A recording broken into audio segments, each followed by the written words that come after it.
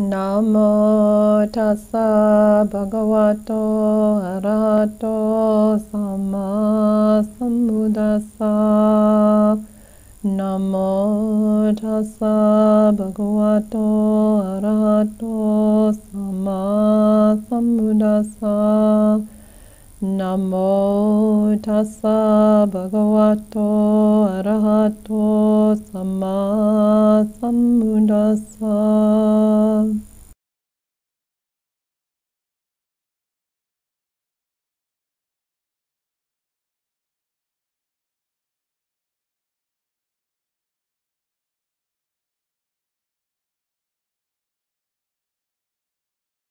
Hi, my name is Venerable Sister Khema. I am a Samaneri nun, Buddhist nun, and I am from the Buddhist American Forest tradition, which is located in the United States. I've been a nun for about 6 years, and I have been studying for about 12 years with Most Venerable Vimalaramsi. We call him Bhante Vimalaramsi, or Bhante. And over the course of my studies, I have decided I really want to do a series of talks for just anyone to understand the truth of the teaching of the Dhamma. I call this the reweaving of the Dhamma cloth, finding the tapestry of truth. The truth that we are trying to uncover is basically that which sets you free from suffering. I think we have to start probably by talking about the Buddha. We don't need to go back into the whole story, but the curiosity for me is that I always wondered as a Westerner, what did the Buddha do? How did he do it? Are the instructions still here today? And if they are, can you and I find those instructions and do the same thing within this lifetime? And if we can, the big one is it valuable for our life right now? Can we reclaim the pricelessness of Buddha's teaching? First, we have to look at who the Buddha actually was. And I don't mean in terms of him being a prince or in terms of the Sakyan clan. I simply mean as a teacher, who was he? He was a meditator.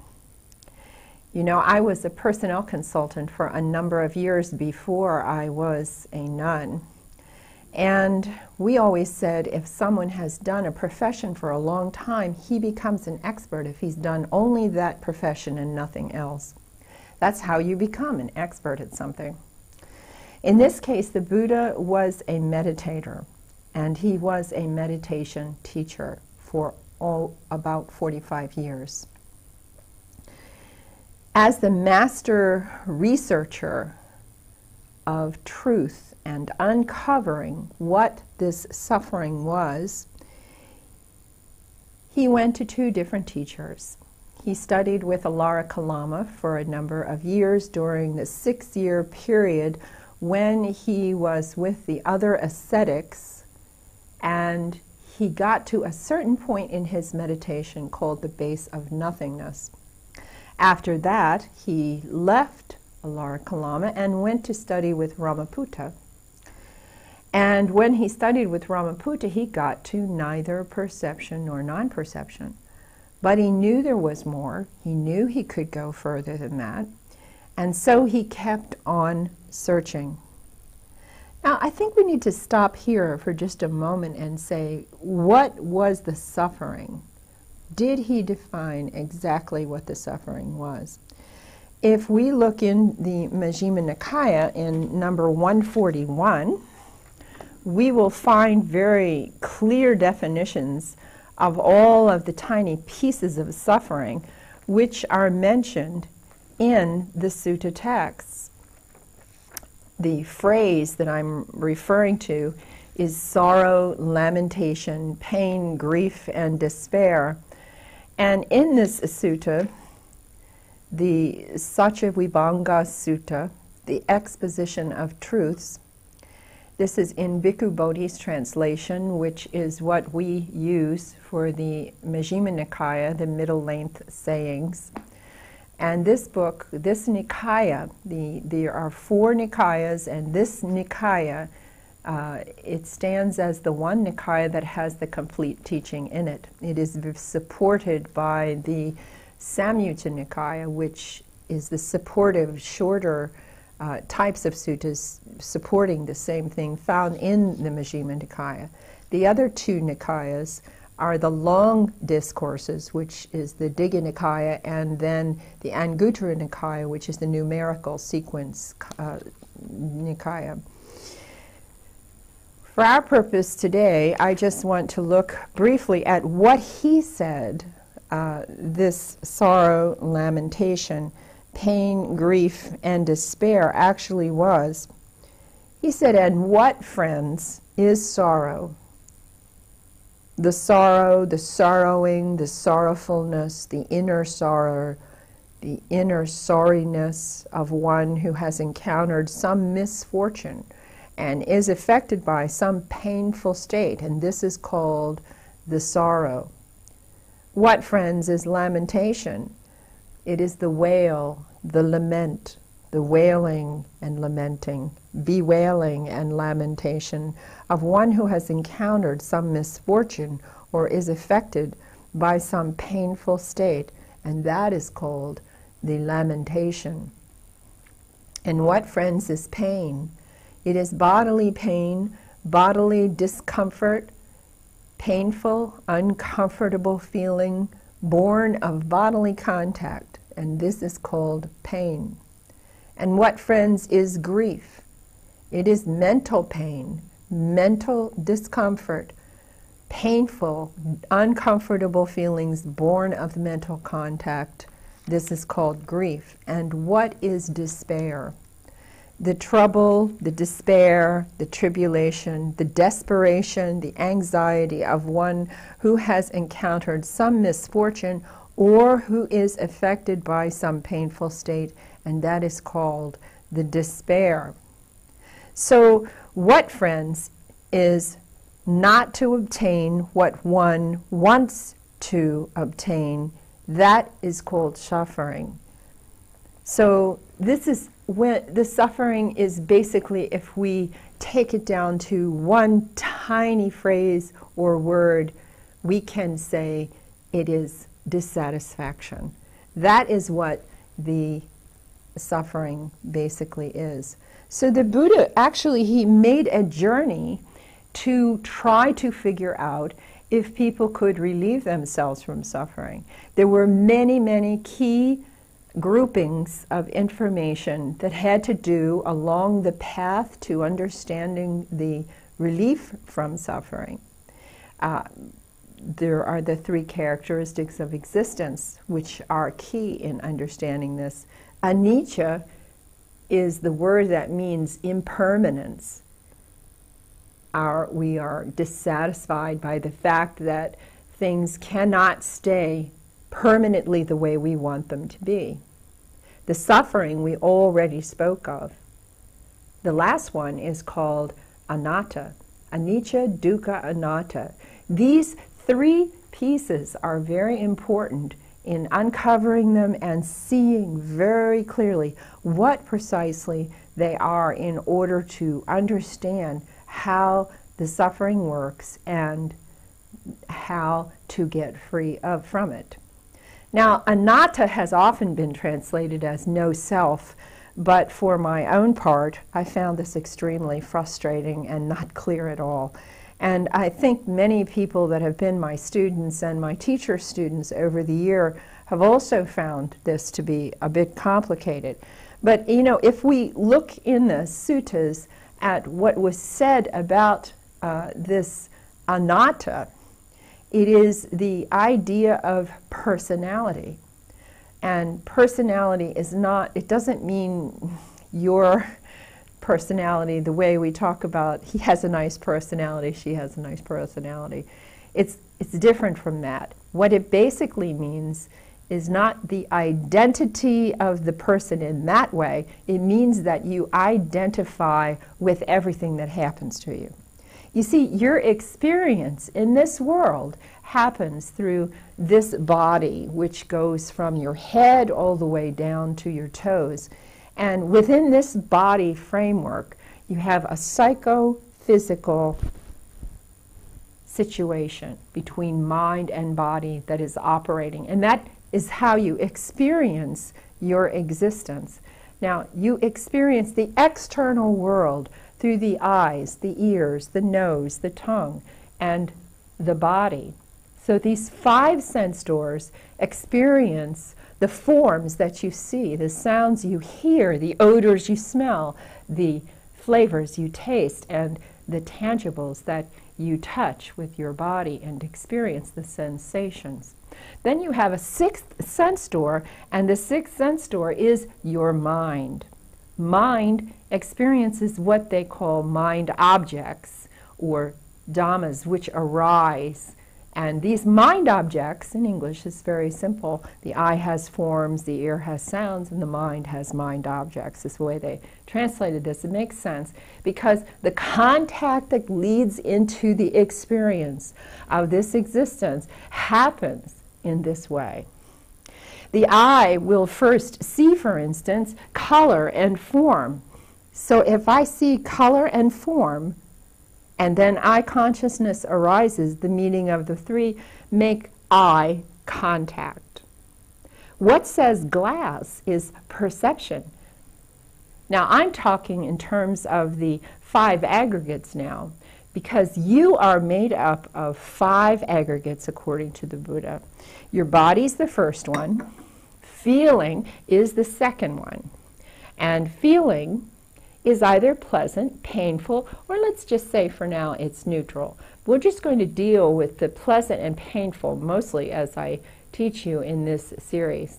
So you have the body, you have these feelings, and they come one at a time. You have perception, which names things. And when we did this with the glass before, we said the eye meets color and form, eye consciousness arises, the 3 pieces make eye contact, and what said glass was perception.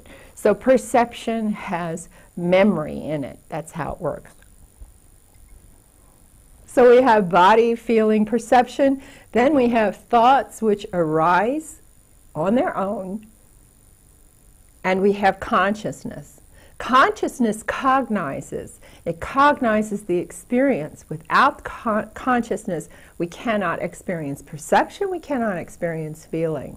The feeling, perception, and consciousness are conjoined together. They coexist. You can't perceive without feeling and being conscious. You can't feel without being conscious and perceiving. You can't be conscious without feeling and perception. It's an interesting little trick with these 3 pieces. Okay, so that's how we basically experience our existence. And then we heard that the suffering is our dissatisfaction with what happens, with what goes on in our life. So how do we get tired out in a day? It's simple. What happens is I might, for instance, see something with my eye, making contact, and with contact as condition, feeling comes up, and let's say it's a painful feeling, and I don't like it. And then I want to make it stop, and I get preoccupied with trying to make that feeling stop. That's called craving.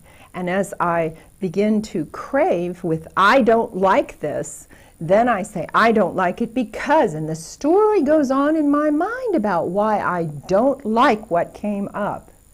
And then I'm preoccupied, and I have moved away from the present moment. You see, in your life, you have the past, and then you have the present. I'm sorry, you have the past, and then you have the future. In the middle is the present. That's where we are. But what happens is, so many people carry around all of the emotions and traumas and sadness and grief and distress that happened in their past, they're carrying it on their back. and their future worries are sitting right here in their front, and they are worried about what might happen next. Because of the stress of getting upset over emotions that are from the past and worries about the future, we don't have much energy for right here, right now. And this is one of the reasons we get so exhausted, because we'll play this game of I like it, I don't like it, I like it, I don't like it. And this gets us internally upset and distressed. And we lose all our energy for living each day.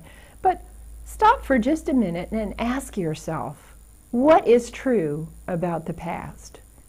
The past is gone. It is not here. It is fixed in time. It cannot be changed. And the future, what's true about the future? Well, it is not here. We do not know what it is going to be. And the question is, do we want to put energy out to something that we don't understand what it's going to be, so why should we worry about it? And yet, if I were to give you 1 cup of energy every morning, what would happen to you is you would most likely take 1/3 of that cup and you would give that energy to the past, and take 1/3 of this cup here and you would give this to the future. And then you'd try to live your life on 1/3 of your energy, and you would get very tired, I promise. So what we have to do is take off that backpack of the past, and take off this front pack that you have on the front, and just put it down on the floor. I give you permission for 1 week to just put it down on the floor and leave it there. Now you can take all of your energy and put it into this moment right here, right now, while we are talking, while you are doing a task, while you are spending time with the person you would like to spend time with. So this is what the Buddha was doing. He was actually trying to figure out ways similar to this, of letting go of stress in the wrong places, and tension, and tightness, letting go and coming back to the present moment and putting all our energy here in the present moment so that we could learn to think clearly. But there were still some problems, Now the Buddha said that we are the happy ones. And what did he mean by that?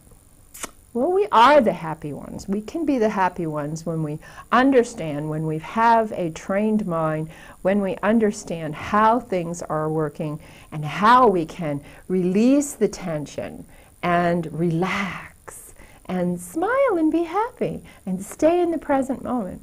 If you want to understand what happens to you when you grow older, you need to visit a daycare center and you look and see the vibrant just energy that flows out of the 2-year-old. The 2-year-old child is curious about everything in the world. He doesn't know what it is. He doesn't project or think about what it might be or worry about what it was yesterday. He's discovering everything. Once we have established this information base, things start to change inside us. And by the time we're older, we've decided, instead of spending our times vibrantly alive like that, curious about everything, we've decided to carry things around on our back and worry about things in the future and drain our energy out. And this just doesn't work. This is not what we need to do. Now, the Buddha was a master meditation teacher. And, you know, I was a personnel placement counselor before I was a nun for almost 14 years. And I have to tell you, whenever we found someone with a lot of experience in one particular thing, we looked very carefully at him to see if he had become an expert. Because the way you become an expert is to do something and do it all the time, and eventually you will get very, very good at what you are doing. In this case, the Buddha was a meditation teacher. He was a meditator and he was a master researcher into trying to figure out how to do this, and once he figured out how to lay out a plan to set people free from suffering, then he spent 45 years teaching that same topic. Anyone who teaches something for 45 years, you can pretty well believe that that person has refined the way he teaches it and has simplified it. Now, it's interesting because in a lot of the traditions, the Buddhist traditions, no matter which ones you look at, they all seem to have one particular chant that has been preserved and is used within those teachings. That chant is the chant that says the Buddhist teachings was easy to understand, it was immediately effective, and it was so interesting it invited inspection, more inspection, more inspection, and you wanted to learn to see how far it could actually go.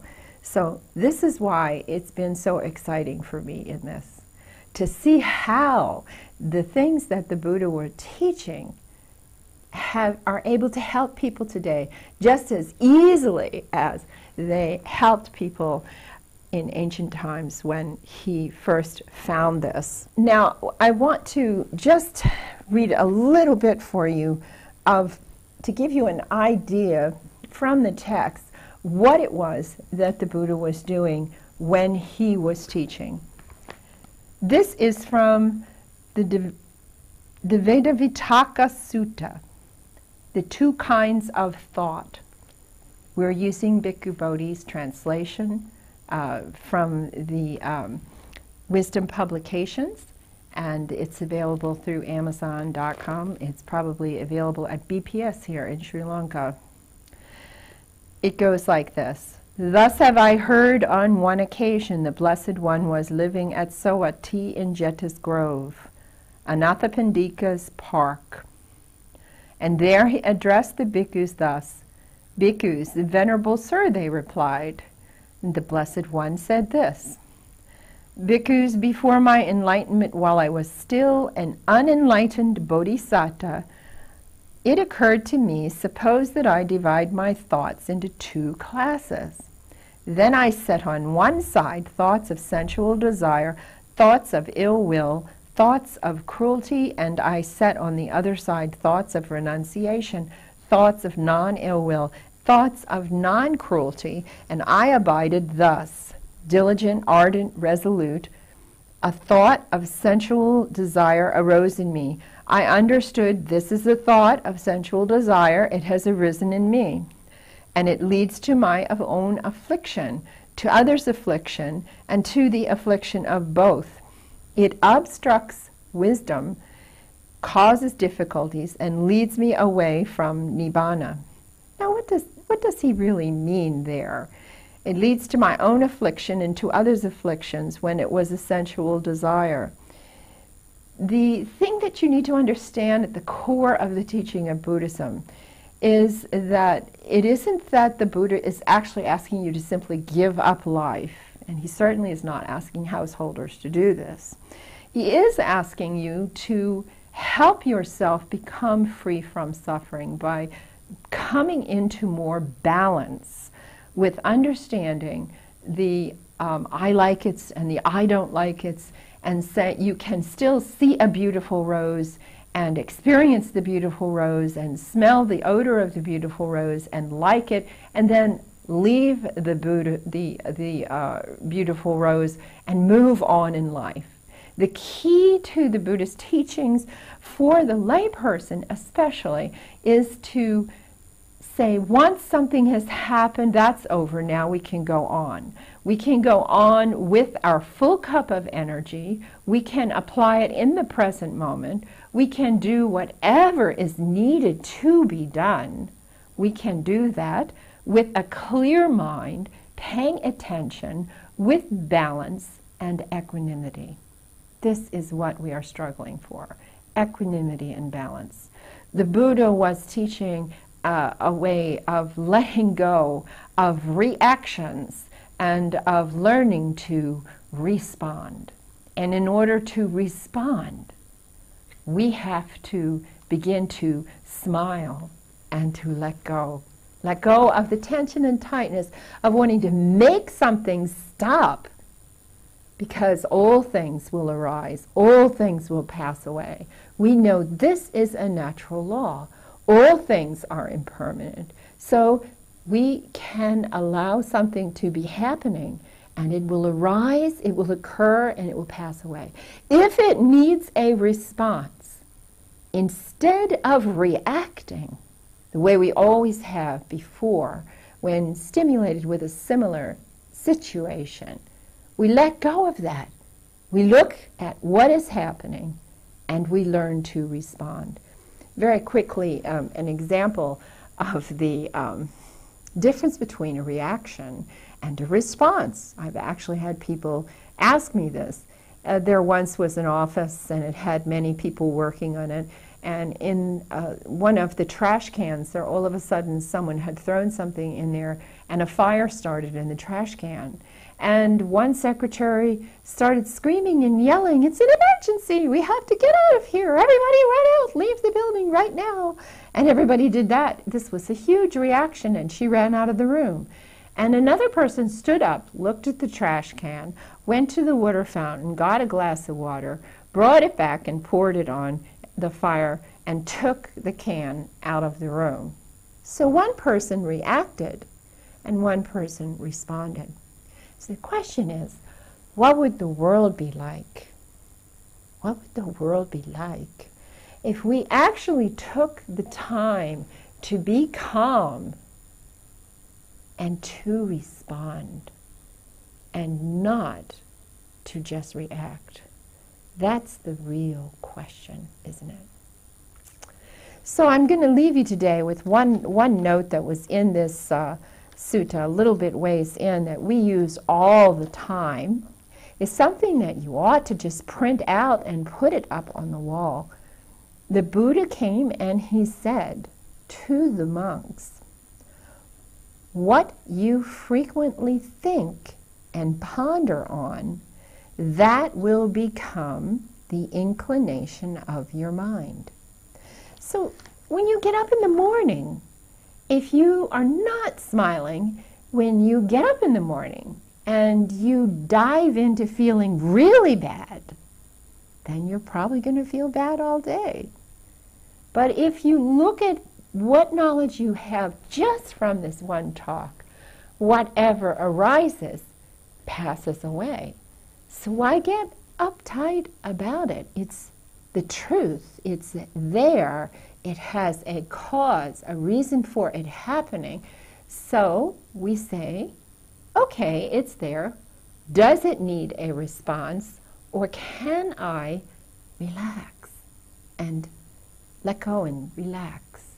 And can smile and wait and be patient and not take things personally. The Atta and Anatta perspective is something we will talk about in our next little talk.